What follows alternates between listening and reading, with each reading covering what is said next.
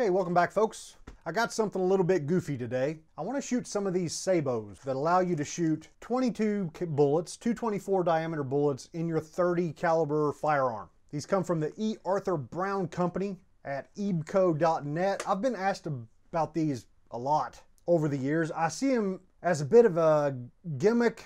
I've just never taken them seriously because whenever you go out looking for information about them, pretty much all you see are people saying how terrible they shoot. Like 4 or 5 inch groups at 100 yards seems to be success. And some people can't get them to hit a 10-foot target at 25 feet, it seems like. So we're going to give them a shot. Remington used to make factory ammo with this sort of thing. They called the Accelerator. They made them for 30-06, 308, and 30-30. And I guess the thought was that it, take your deer rifle and turn it into a varmint rifle when you need one. I think the smarter move is to just buy a 22-250 or a 223 or whatever.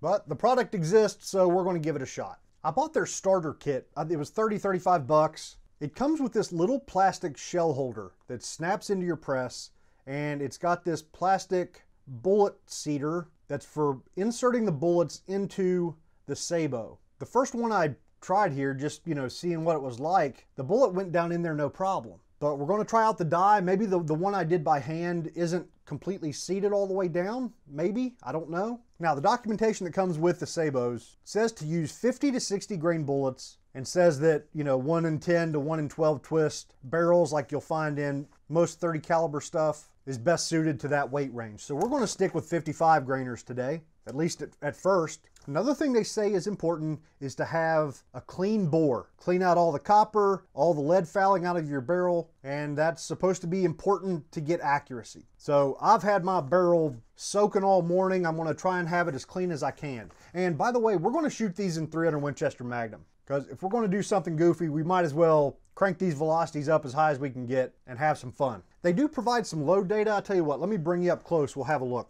All right, here's what you get. Like I mentioned, they tell you to make sure to shoot with a clean bore. They say never to shoot them in a barrel with a muzzle brake or a suppressor or anything like that. So we're just going to be shooting a naked barrel today with our 300 Winchester Magnum. Use 50 to 60 grain bullets. And for load data, they tell you check below to see if the cartridge you want to load with Sabots is listed in our computer generated loading reference/data. If it is, use that data. Well, let me show you what is included. We've got 308 Winchester, we've got 30-06, 30 carbine, 30 Harriet, 30-30, 30-40 Craig, 300 Savage, 300 Weatherby Magnum, 300 H&H Magnum, 308 Norma Magnum, and lastly the 300 Winchester Magnum. This is a little bit confusing to read, but once you go down here a little bit lower, they show you a class of powders. So IMR 3031, Reloader 11, H335, Accurate 2230, S3032, my brain's cramping a little bit. Not sure what that is. Winchester 748 and Norma 201. And then down here in alternate powder type, BLC2, H322, Reloader 12, Accurate 2460, and Norma 203. And see, it gives you like 70.3 grains for this group of powders and 73.9 grains for this group of powders, and tells us to expect 4,400 feet per second, and that's 42,400 PSI. Then it tells you to back that off 10%. They also give you a chart for like our primary powder types, which we're going to shoot IMR 3031 and H335. But here it shows you load density and a charge weight, velocity, and pressure. So what I want to try is, let's start out with 65.0 grains of 3031 and H335, and we'll shoot 70.0. So kind of in this range. 70, it's going to be getting pretty close to our calculated maximum here. I don't know. We'll have to see how it goes. This was printed out in 1993, so 25 years ago. You'd think if many people had blown up guns with this, they would have updated it by now. So hopefully it's safe. I don't know. We'll just see what happens, see what the velocities look like, and go from there. So for your cartridge, powders might be different or, whatever. So the charts will definitely be different. Let's jump over to 308 Winchester as an example and see what our main and alternate powder list is. IMR 4198, Reloader 7, S4197, and it doesn't show any alternate powder selections for 308. So these are a little bit faster than the ones we're shooting, which makes sense, a whole lot less case capacity. And it looks like they top out right about 4,000 feet per second, or 4,000 feet per second. or up here it shows 3,800 feet per second. Whatever, hopefully that gives you an idea of how you start with powders. And they give you a second option, and that is to check the loading manuals to find a .224 caliber cartridge that has more or less the same case capacity. And they give the example that if you're shooting a 300 bench rest Magnum, then 22-250 is about the same. So you can use 22-250 data with 55 grains. And actually, I was checking earlier, the Sabo weighs about 5, so the total is about 60 grains. So you can look up 60 grain load data for a cartridge with a similar case capacity. Now, one problem I ran into, I was originally going to use these 55 grain Nosler Varmageddons, and I pulled out the Sabo seating die just to see, and both ends of this thing, it's got one end with a little hole and the other end with a bigger hole, and the plastic tip, the ballistic tip on this Nosler bullet, or polymer tip I should say, doesn't work on either end. It goes down and hits the flat part. So I would need to drill it out a little bit deeper to make room for the tip to use either of these, because it would just be extremely sloppy. I pulled out several other bullets and found similar problems, but I found one that I think is going to work. These are the Varmint Nightmare bullets from Mid-South Shooter Supply. These are their 55 grain Varmint Nightmares, and these guys are still bad, but not quite as bad. So I think this is probably going to be the best way to go. But like I mentioned, let me grab one of the Sabos here. From what I can tell, they just slide right down in, and then you can press them with your fingers. But I guess getting that depth consistent might be a problem. Let's look at the other one. One nice thing about this bullet is it does have a cantilever, so we can kind of gauge our Sabo seating depth by the cantilever. Those look pretty close, don't they? Yeah, they do. So you might save a few bucks and just skip the plastic seating die, or if it gives us any problems, we'll just pitch it in the trash and put them in by hand.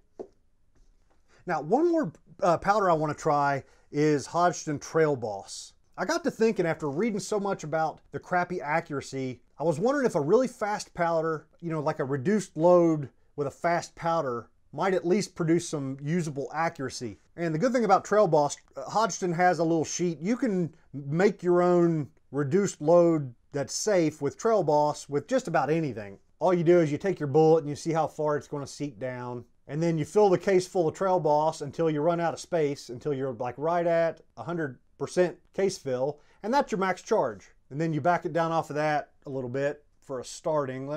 I should probably pull up that so I'm not giving out bad info. They actually say to take 70% of that and call that your starting load. So from 70 to 100% case fill with Trail Boss is safe in just about anything. So we're going to try a big old case full of Trail Boss and see if maybe it gives better accuracy than the other powders. Now, the other problem, well, for brass, I've got 40 pieces of brand new Norma brass that I need to fire form. And that's what I'm hoping to accomplish as I'm, messing around with these. Hopefully I don't end up screwing it up, messing around with goofy stuff. And I think much like lead bullets, we're going to run into the fact that these are hard to get started. Like, I've sized this brass, got it ready to go, put a little chamfer on the case mouth with a pointy VLD chamfering tool, but it's still, they're going to go in a little goofy. We're going to end up scraping plastic and it's going to be bad. So what they recommend is, this is a Lee Universal Case Expanding Die. And let me pull this guy apart for you. It's got two pieces inside that sit back to back like this, and it's just two little pointy expanders. So the big one's usually for, larger pistol stuff or bigger caliber stuff, but this pointy little fella works fine up to 30 caliber. So I want to use this to flare that case mouth just a little bit. Not so much that I screw up my very expensive, very brand new brass, but just enough to get these bullets starting properly. So if you're loading these, having troubles, this is what you need. The E. Arthur Brown Company sells these on their website right in the same section with these Sabos. And here in just a couple minutes, we'll go through setup on this die. But that's all it is, the pointy little thing down in there that you put your case mouth over. All right, while we're here, let's figure out our max charge of Trail Boss. If you're not familiar with Trail Boss, I'll show you some here in just a second. But I've got a gigantic Lee scoop. We're just going to dump a bunch into the funnel until it looks like we got about a full case. All right, so there it is, filled up to the rim. I'm just going to tap a little bit out, and I've got it to where the powder level is sitting just a little bit below the neck-shoulder junction, which, let's double check what our Sabo is going to look like. I assume we seat them down to the end of the, the bearing surface where the little collet looking fingers sit. So that's about perfect. So this is our max charge, and it's very important never to compress Trail Boss. I don't know why that is, but I just know Hodgdon warns that. Not sure if it just starts acting weird or if it's actually a danger, but I don't want to find out. 28.2 grains. So this stuff is extremely fluffy, takes up a massive amount of case capacity with these donut shapes, which is why we're only able to fit 28 grains into a big old 300 Winchester Magnum case. I tell you what, let's shoot 27.0. Dip some out of here until we get to 27.0. Yep, there it is, and then I'll put it back in the case, and we'll see what that case fill looks like. Yep, even without a bunch of tapping and settling, it's already nicely down there. Yep, just a little bit above the case body and shoulder junction there. Just a little bit. That ought to work just fine. All right, let's jump over to the press. We'll try out this plastic seeder thingy. We'll get our flaring die set. We'll get our bullet seating die set. So like I mentioned, we're going to use the smaller side. So this is the big side, and you see it goes down and bottoms out, and then you've got a little bit of side-to-side movement. So we're definitely bottoming out the tip, but this side, it goes down. Still doesn't feel great, but at least we don't have any side-to-side movement. I read a lot of the reviews on their website, get that guy out of the way, that said the threads on these plastic dies were a little bit gnarly. Oh, smooth as silk here for me. I spoke too soon. Some folks were saying if you run a lock ring down at first, it helps out. Yeah, this guy has hit a bit of a rough spot. Still getting it to move, but it's putting up a pretty good fight here. And there's really nothing to grab hold of it with, like any flats or anything. I'll tell you what, let's put the plastic shell holder in here. Let's get rid of my regular shell holder and put this guy in. Which, yeah, it went in, but that was a little tough as well. I'm not sure how far down we're going to need to go with this dude. I'm going to take one of the bullets I've already seated by hand. It just sits in a little recess on the shell holder. Let's bring that up. Yep, it's already making lots of contact, so we're already a little bit too far. If I can get this damn thing out of here now. Oh, man. Thought I had a big pair of channel locks up here, but I don't. All I got is these like gigantic needle nose jobs. Whatever. There we go. At least it's moving.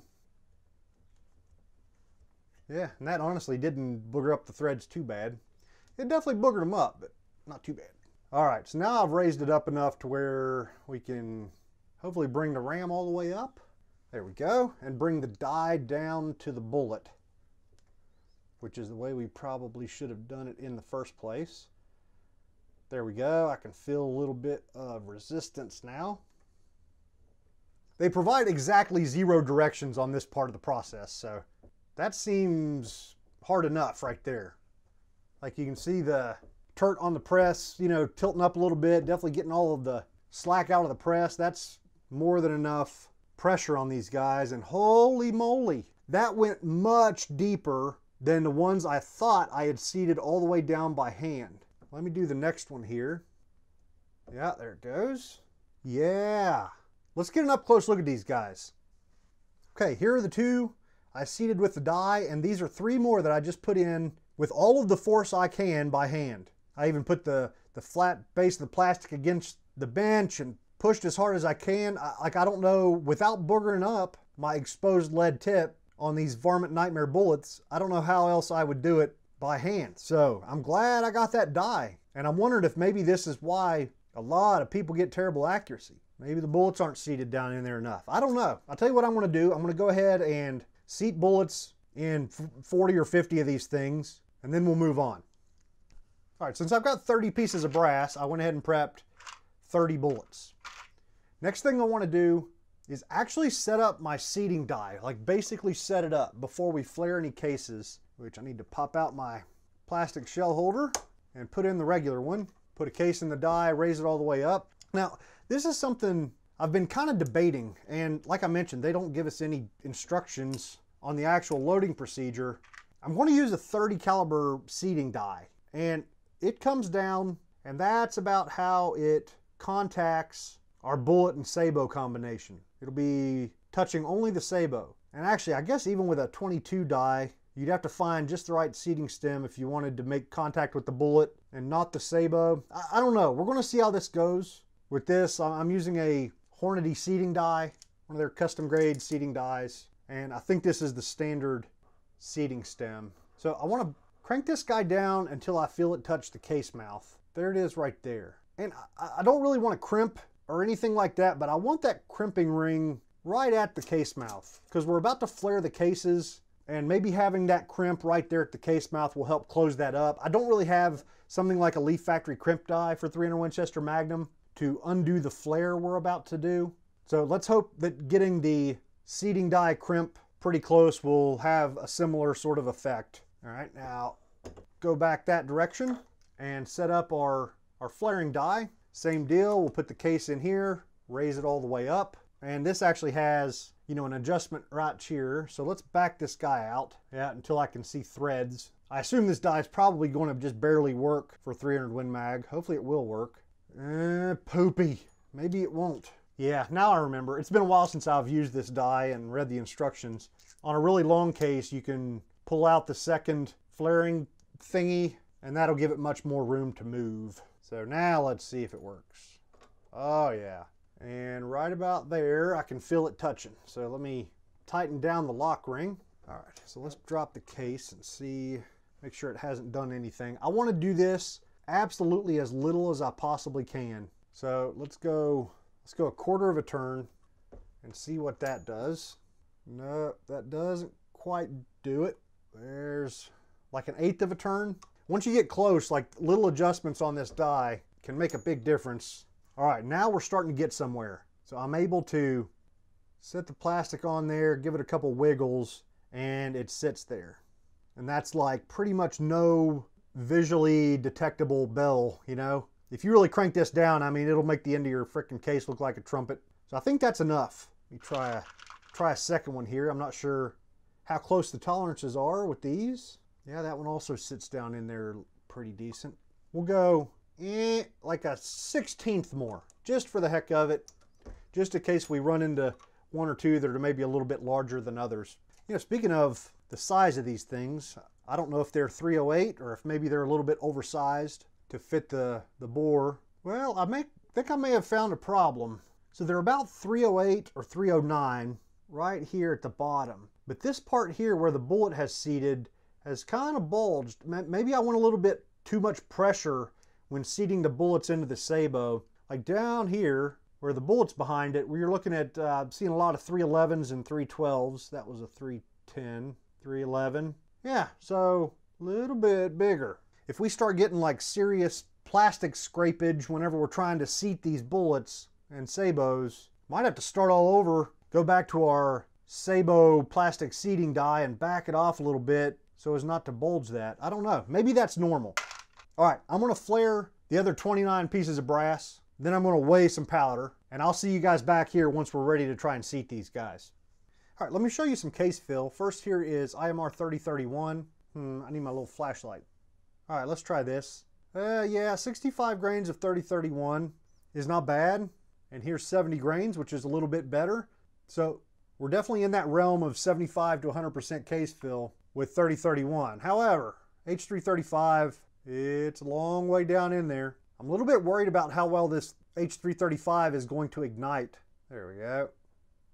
I am using Magnum primers, CCI 250s, so hopefully it'll be okay. The bigger charge, the 70 grain charge, might be getting closer to around maybe 70-75% case fill, but a lot of empty space, and then there's our trail boss load, nice and full. So I haven't really picked out an overall length. Let's back out our adjustment stem, which you can't see, but yeah, just cranking that out a little bit. We'll start out with just trying to seat them until they look about right. Yeah, I got that in just a little bit crooked. We'll try and be careful and get the bullet sitting in there straight. You can see it's a little bit crooked. All right, that looks better. Let's see. Yeah, let's see what happens here. All right, all the way in. Feels like that touched it and seated it a little bit. Now my case is kind of stuck in there a little bit. Yep, so it's currently just barely started.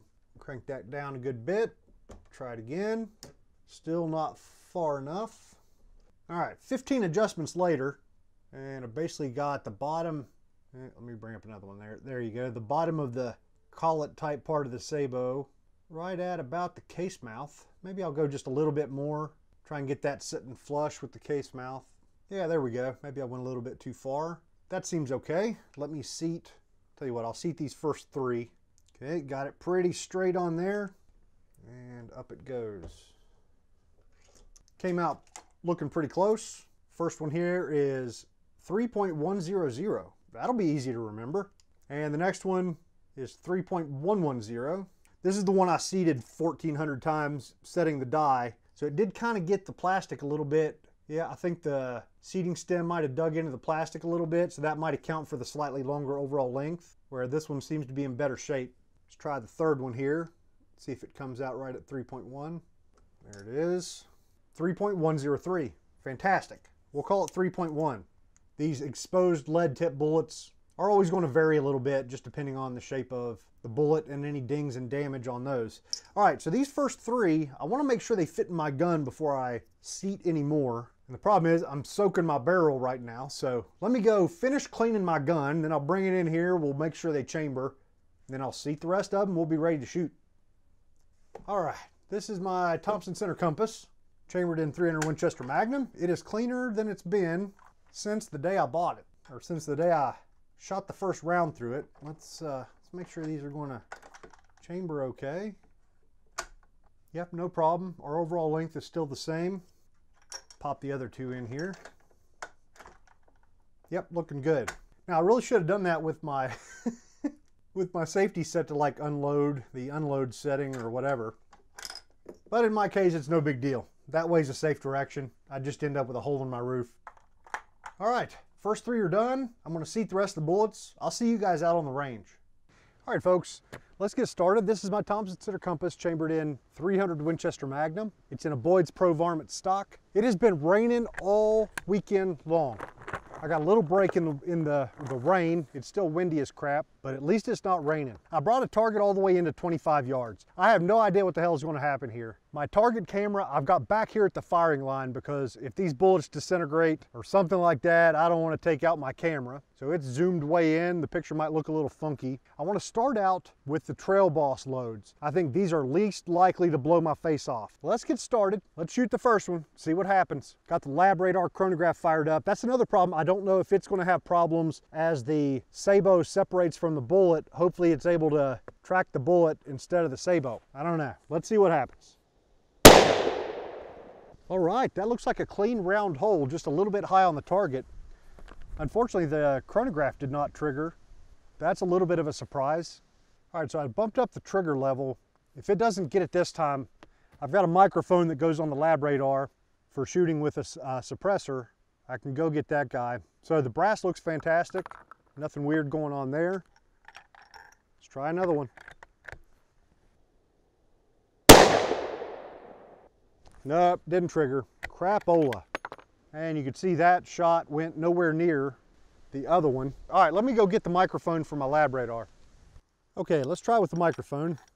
It might be a distance thing. I might need to move the target back so the radar has time to pick it up or something. I don't know.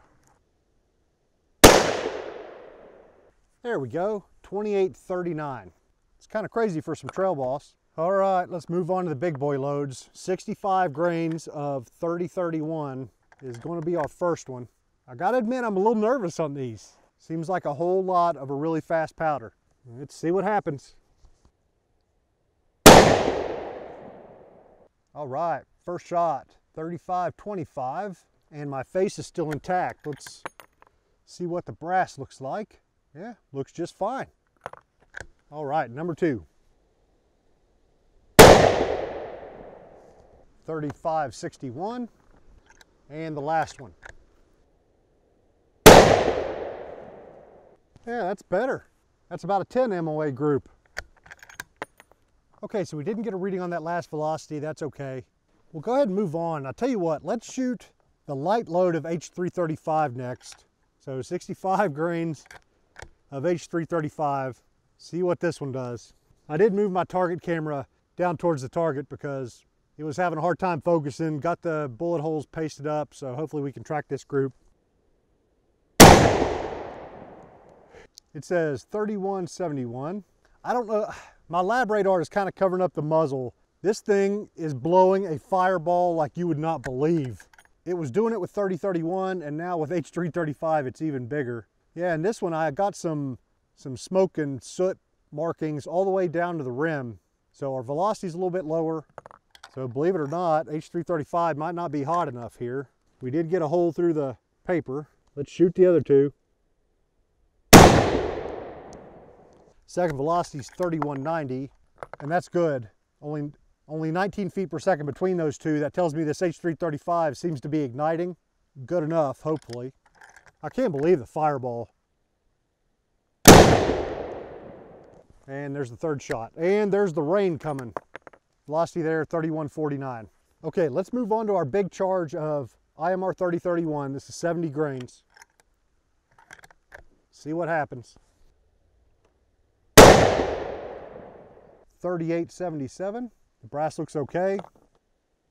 3896. And 3831. Well, I was certainly hoping we'd be over 4,000 feet per second just for the novelty of it. And we still got more we can load. That brass still looks fine. Maybe we can go up higher with 3031 just for the heck of it. Next is 70 grains of H335. And I forgot to arm the chronograph like an idiot. The brass still looks great. 3506. And the last shot. And we didn't get a chronograph reading. I did notice those last couple shots with H335, I did seem to have a little bit of delayed ignition, just the slightest hang fire. It may not come across on camera. All of the brass looks good. All right, let's get back to the bench, decide what to do next. All right, so I've been having a closer look at the brass. There's nothing to show you here. And I've got 15 more pieces that I want to load up and shoot. I've been trying to decide, like, do we chase it? Do we try another bullet, different seating depth? I don't know, whatever. Maybe we try shooting some where the bullet's not seated quite as deep into the sabot. I don't think I'm going to. These results are exactly what I read about other people's experience. So I think what we'll do, let's continue to use IMR 3031. That seemed to be igniting really good. We almost made it up to 3,900 feet per second.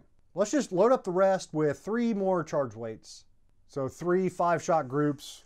We went up to 70 before. Let's do 71.5, 72.5, and 73.5. Let's try and sneak up on it and just see if we can get over 4,000 feet per second. Because looking at their load data, 73.6 was the first one that had a pressure warning. So we'll go right up to it.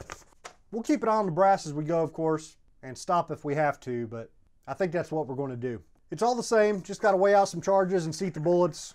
Nothing to see here, so I'll just see you guys back out on the range. All right, I'll tell you what, let's see if these things will load out of the magazine. I reckon they will, but might as well check. Okay, have a look at that one. Yep, no problem at all. So we're starting with 71.5 grains of 3031. I got the bullet holes pasted up down there, but yeah, looking at them while I was pasting them, these bullets are just flying sideways. And the previous shots, except for that one that went really high, it's about an 8-inch group at 25 yards. Not good. All right, let's see if we can hit 4,000 feet per second. First up, 71.5 grains. 39.35. Didn't get a reading on that one.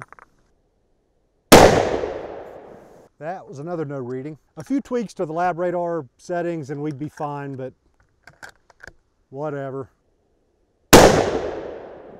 Actually, I tell you what, there is one setting I could change that might help. It probably won't matter. All right, this is our last round of 71.5. Crap, only got one stinking reading.